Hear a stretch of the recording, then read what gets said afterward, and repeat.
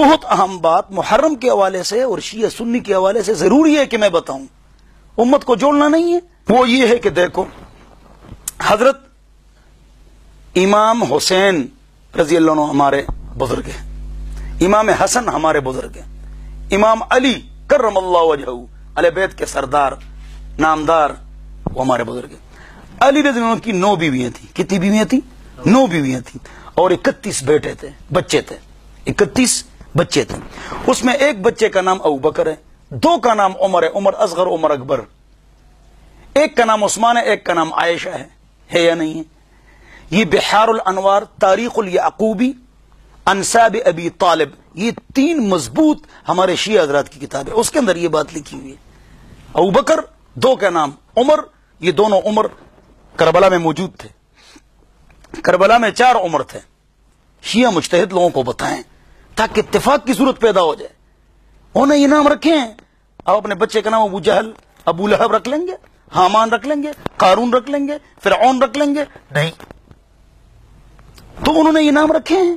ابو بکر، 2 کا نام عمر، عثمان، عائشہ بیٹی کا نام ہے۔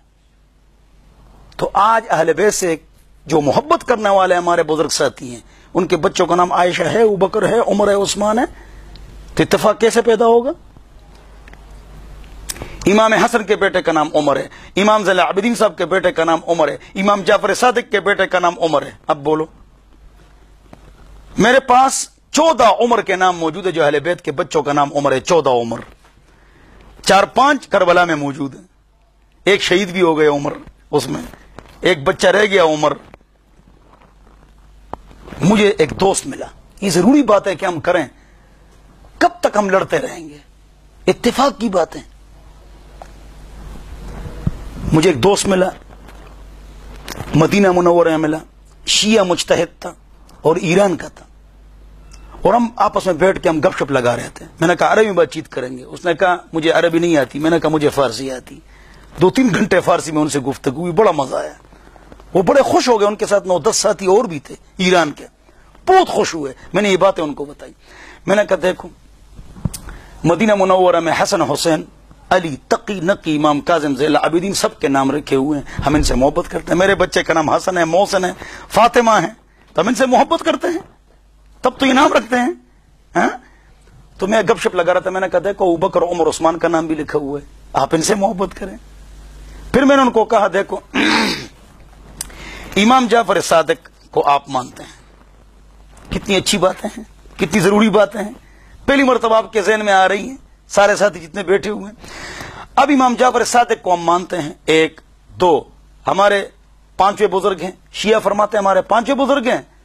شیعوں کے جتنے امام ہیں 12 11 گزر چکے ہیں، وہ ہمارے بزرگ ہیں، ہمارے بڑے ہیں، ہم اپنے بچوں کا نام رکھتے ہیں ان کے نام سے، لیکن وہ ان کے بارے میں کہتے ہیں کہ وہ ہمارے 5ویں بزرگ ہیں، 5ویں امام ہیں، امام جعفر صادق۔ سب محبت کرتے ہیں نہیں کرتے؟ کرتے ہیں نا، ہم بھی محبت کرتے ہیں۔ اب یہ کون امام جعفر صادق کون ہے؟ یہ تو معلوم کرو۔ یہ ام فروہ فاطمہ، فاطمہ نام ہے ان کی امی کا، اور ام فروہ ان کو کہتے تھے۔ ام فروہ فاطمہ یہ امام جعفر صادق کی والدہ محترمہ ہیں۔ یہ کون ہے؟ یہ ابو بکر کی پوتی ہے۔ ابو بکر کے بچہ اور بچی نے شادی کی، بچے نے کسی بچی سے شادی کر دی، بچی نے کسی لڑکے سے شادی کر لی، اس سے 2 بچے پیدا ہوئے، انہوں نے آپس میں شادی کی، ان سے فاطمہ پیدا ہوئی ام فروہ۔ تو یہ ابو بکر کی پوتی بھی ہے اور نواسی بھی ہے رضی اللہ عنہ، ہے یا نہیں ہے؟ تو امام جعفر صادق کی ماں ہے۔ اب بولو، بات کرو، امام جعفر صادق اونچی شخصیت ہے یا نہیں ہے؟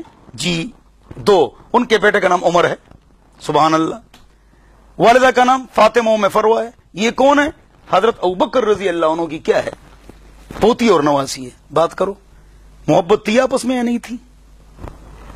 آپ حیران ہوں گے، جعفر طیار علی کے بھائی ہیں یا نہیں رضی اللہ عنہما؟ ان کا جب انتقال ہوا، شہادت ہوئی، ان سے کس نے شادی کی؟ حضرت ابو بکر نے۔ کیوں؟ آپس میں محبت تھی نا۔ پھر ابو بکر کے انتقال ہوا تو اس سے علی نے شادی کی۔ جعفر طیار جو علی کا بھائی ہے تو بابی سے علی شادی کرتے ہیں نا، لیکن ابو بکر نے شادی کی۔ ابو بکر کا انتقال ہوا، علی نے شادی کی۔ وہ تو رشتے دیتے تھے، آپس میں کے نام رکھتے تھے، کے ساتھ محبت کرتے ہیں. ہم کو کیا تکلیف ہے کہ ہم آپس میں لڑ رہے ہیں؟ کب تک لڑیں گے؟ یہ ضروری بات ہے کہ ہم کریں. یہ محبت کا درس ہے، اتفاق کا درس ہے، لڑائی کا درس نہیں ہے. یہ ٹی وی پر بھی میں نے دیا ہے، ریڈیو پر بھی دیا ہے میں نے یہ درس. کب تک ہم آپس میں کو ماریں گے، لڑیں گے؟ اللہ ہم سب کو سمجھ عطا فرمائے.